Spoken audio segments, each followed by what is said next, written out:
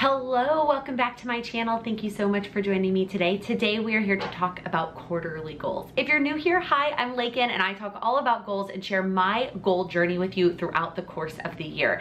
And part of that is sharing with you the quarterly breakdowns that I make of my annual goals. So I set overarching goals for the year. This year in 2021, I had 6 overarching goals. And then every quarter I've broken those goals down into smaller quarterly goals that allow me to really stay focused and then feel accomplished at the end of the quarter. So if you missed my last quarterly check-in, I talked about the 5 goals that I had set for Q2. And in this video, I'm gonna share with you how they went.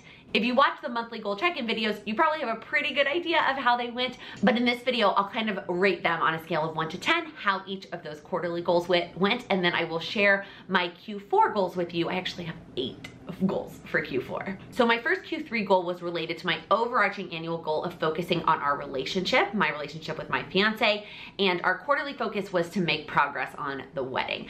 I finally felt like going into Q3 that our wedding was actually going to happen. Some things have gone up and down since then, but I still actually feel mentally in a really good place that our wedding in March of 2022 is going to happen. And so I really wanted to make sure that I spent time in Q3 making significant progress. I would give this one like an 8 out of 10. There are a lot of things, especially the things that I wrote on here, like as the action steps that we checked off. Flowers are done. Guys' attire is done. On-site plan is almost done. There's someone I actually thought wasn't going to be able to make it to the wedding that is going to make it, and I'm trying to fit in, so I still have a little bit of Tetrising to do with that. Hotel blocks are done. Like I feel really good about our wedding progress. There really wasn't anything that I was like, we have to get this done in Q3 that didn't get done. So honestly, maybe I give myself a 10 out of 10. The next quarterly goal was within the category of things that make me happy. I wanted to spend time this year doing things that made me happy. And one of those things is reading. And so my quarterly goal was to get my book notes all organized. And while when I'm filming this video, I am not quite caught up, I am pretty close. I'm only a couple books behind and then I will be all caught up.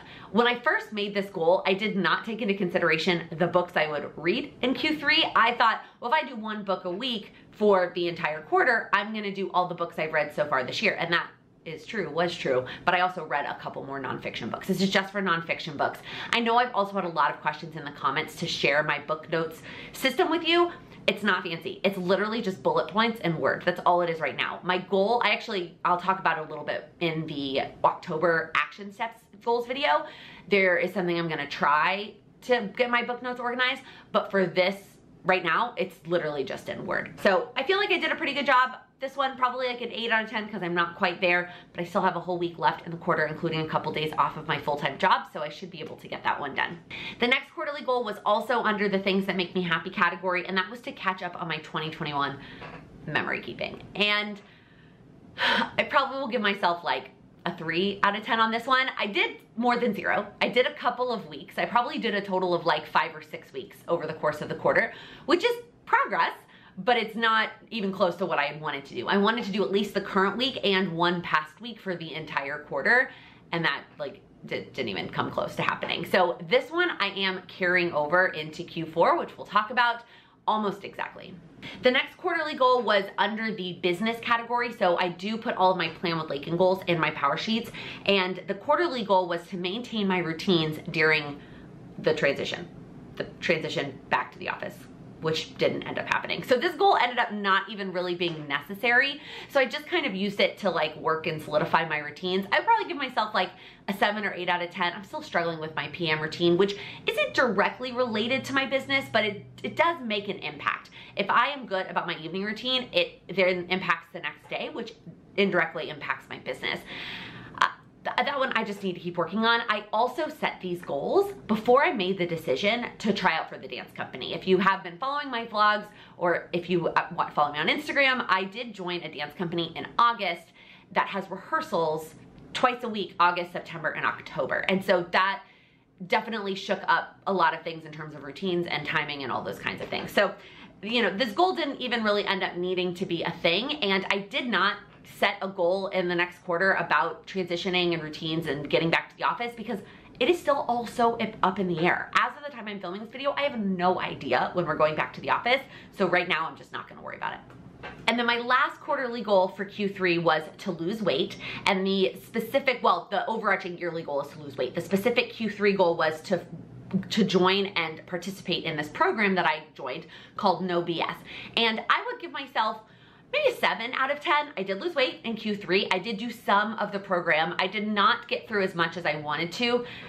It was busy. It was a busy 3 months, and it's okay that I didn't get through it. I'm carrying that one over also pretty much directly into Q4, but I still feel really good about the progress I made in Q3 on the overarching annual goal of losing weight. Maybe I didn't do the quarterly goal to the best that I could have done it, but I'm making progress, and I actually hit a major weight loss milestone in Q3 of this year, and that felt really good. So overall, it was a really productive quarter. It was also, we had a lot of vacations, we had Sam's birthday, all of the dance. There were a lot of things that were part of Q3 that really made me very happy and feel very just good about things going on that isn't captured in my power sheets, and sometimes that's just how it is. So let's move on to Q4. Like I said, I have 8 quarterly goals for Q4 because some of them are a little bit smaller, and I kind of just wanted to pull back in all of my annual goals. I let a couple of them go in Q3 because I felt like I had gotten to a good place with them, and I want to finish out the year strong. So I have 8 total goals. So 2 of my annual goals have 2 quarterly focuses. So let's start with the relationship goal, and that is to plan our dream wedding. The quarterly goal from Q3 to Q4 isn't different. The reason I changed the wording on here is because I think that wording can have such an impact on the actions that you take. And so in Q3, I wrote make progress on wedding planning, and that's exactly what we did, and it was great. Now we are kind of down to the nitty-gritty. There are way less big things related to wedding planning that we have to get done. We are down to little details, and part of me just wants to be like, I forgot, I don't care about the little details, but I want to remind myself of what's important to us about this wedding, especially since it got postponed, and what are those little details going to have an impact for us, for our guests, and let's make sure that we are still focused on planning the wedding of our dreams. So the couple of things I wrote down here in terms of actionable steps are invites. That is a big thing, but has to get done in Q4. Finish the accommodations like I talked about, and then finalize our trip there in January. We're going to Texas in January to get our marriage license, and I'm doing my hair and makeup trial, dress fitting, like all kinds of things. And some of it I have scheduled and some of it I do not. And so kind of finish finalizing that trip is another major action step. You'll also notice that there are lots of blanks on here.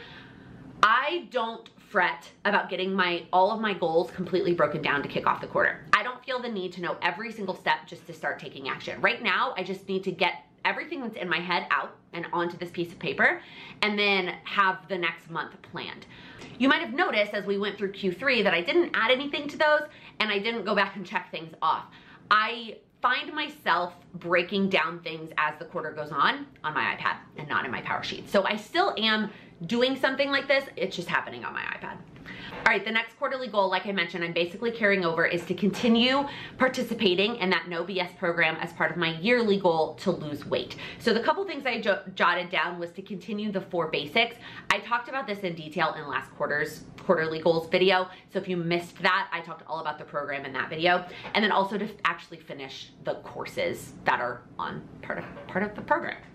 The next goal is under my annual goal of finances, and the quarterly focus is just to get prepared for 2022. So this is a pretty small quarterly goal, but there's kind of 2 big action steps I want to make sure that I take in Q4 to set us up for success the next year. And that is to create the 2022 version of our spreadsheet, and then also to have a conversation with Sam about our 2022 financial goals and what we're looking to do. And it kind of will also encompass a kind of a big picture goal, but we have a lot of big financial things coming down the pipeline, and so I want to make sure that we are still on the same page. We had a big conversation back in June of this year, which I talked about in a video, and so it's kind of just like a touch base and recap from that conversation. The next quarterly goal is under the category of home, and I did let this one go in Q3 because I felt like at the end of Q2 we were in a pretty good place with our apartment, but there's a couple last minute things that I really just want to get done. So I called the quarterly goal finish organizing. I don't know if that's quite the right word for it, but there's just a couple decorative places in the apartment that I've been putting off. Like there's a picture frame that in our old apartment was horizontal and now it's vertical, and so the picture is sideways. So I need to get a new picture printed for that frame. It's not a big step, but just all of the little things that I can do to make sure our apartment is in its best shape and the best way that we want it to be and feel as we go into a new year. A lot of my quarterly goals are kind of like setting me up for success in 2022. So the things I wrote down are create the to buy list. Again, just a couple things. I need a basket for some blankets. Can the blankets just sit there folded? Yes. Would I like a basket for them? Yes. So finish the list of all the things. Actually go shopping and buy those things. And then the last action item for this category is really kind of where organizing comes in. And that is to declutter a bit for things I'm going to take with me to Chicago in December. So I've mentioned this in a few places before. Our long-term plan is not New York City. I love New York, and there's a lot of things that I really love about it, but being closer to family long-term as we start our own family is very important to us. So when we were moving, there were a couple things that I realized as we were packing that I don't want to get rid of, but I don't plan to use in the next couple of years. One of those examples is my Mima's wooden stamp collection. That was like the one thing that she like specifically left for me, and they're so precious to me, and one day I hope to be able to pull them out with my kids and craft and do all the things. But right now they are just sitting in 2 plastic storage bins, and they don't need to necessarily be taking up space in our current apartment. And there's a couple other things that kind of fall into that category. Sam has some stuff too that just like we just moved from like hidden storage in the old apartment to hidden storage in this apartment, that I would rather get out of our apartment and free up a little bit of space to breathe in this apartment and have it in the storage unit that my mom has in Chicago. So she has a storage unit that she got when she downsized from the suburbs to the city that has some extra space. So what is the plan is my mom and sister are actually gonna fly to New York in December, and we're gonna have a girls' weekend here in the city, and then we're gonna drive. The 3 of us are gonna drive a rent car back to Chicago with all of these things that we can stick in the storage unit. So one of the things I need to do this quarter is make sure I go through the apartment and get all that stuff together that I want us to drive back to Chicago. So that's a lot of explaining, but that's really the driver for this quarterly goal. Okay, the next 2 goals are both Plan with Laken business related, and the first one is to create a group goal coaching program. So if you are new here, or even if you're not, I have launched a lot of things over the last year and a half. We have a Patreon community that I absolutely cherish and love. The Patreon community for me is about that community feel and being able to support each other and answer each other's questions. You also have more access to me, and we kind of focus on the ongoing goal maintenance almost. Then I also have my course that I launched, Accelerate Your Goals, that part of this in Q4 is going to be making that course available for purchase, where you can just do it at your own pace. So if you've never participated in Accelerate Your Goals, you will have that opportunity at some point in Q4. I also started one-on-one coaching, which I also absolutely love. I did not think I was going to enjoy one-on-one time as much as I do. I'm just, because I'm such an extrovert and a people person, I did not think I was gonna love it as much as I did. The negative part of one-on-one coaching is there's only so much time. I can only take on so many clients at one time because my time is limited. And so what I want to create is something in between the Patreon and the goal coaching. It's going to have the same kind of feel as the one-on-one, that we're going to pick one goal for you to focus on. We're going to work together for 8 weeks. There's going to be a curriculum. We're really going to like dig deep on figuring out how to accomplish that particular goal over the course of 8 weeks together, but we're going to do it group style. That way more people can participate, but it's still gonna be very limited. Right now I'm thinking like 10 people is about what I can fathom fitting into a weekly call, because anymore, and we're not gonna have enough time to talk about each person's goals.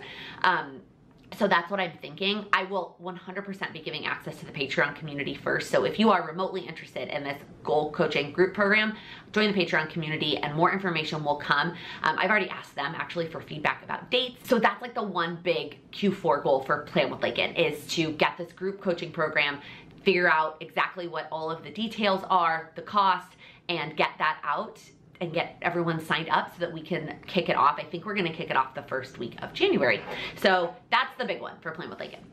there is another Plan with Laken quarterly goal that I cannot share. I know that that's awful. I know you're like, that's such a tease, but I wanted to be honest with you that I have 8 goals, and I have another Plan with Laken goal that I cannot tell you about yet. You will find out the first week of December. I will tell you right now. So it's 2 months, you gotta wait, but I will tell you as soon as I possibly can. The last 2 goals are both related to the category of things that make me happy. So the first one, surprise, surprise, is finishing up memory keeping. Finishing up 2021. I am going to be done with 2021 at the end of 2021. I'm making that statement. Even if I spend the whole last week of the year like working on memory keeping, I don't want to go into the new year with being behind. The other piece of this goal is figuring out what my 2022 plan is. I have a lot of thoughts and a lot of feelings, and I need to start thinking about it and start figuring out what I'm going to do in terms of memory keeping, if anything, for 2022. And then the last quarterly goal under things that make me happy is December daily. And this is one of those things that I feel like, do I really need to put it on my goals? This is gonna be my 3rd year doing it. I feel pretty good about my system and staying on top of it. The reason that I'm putting it in my goals is because I also wanna do the classes leading up to it. And those things I don't find myself prioritizing if I don't put it in my power sheet. So the actual project, like the daily project in December, that's going to happen. Like I don't have doubt. I've already ordered the products. I don't have doubt that that is a thing that I would prioritize. But the courses leading up to it, there are 3 this year.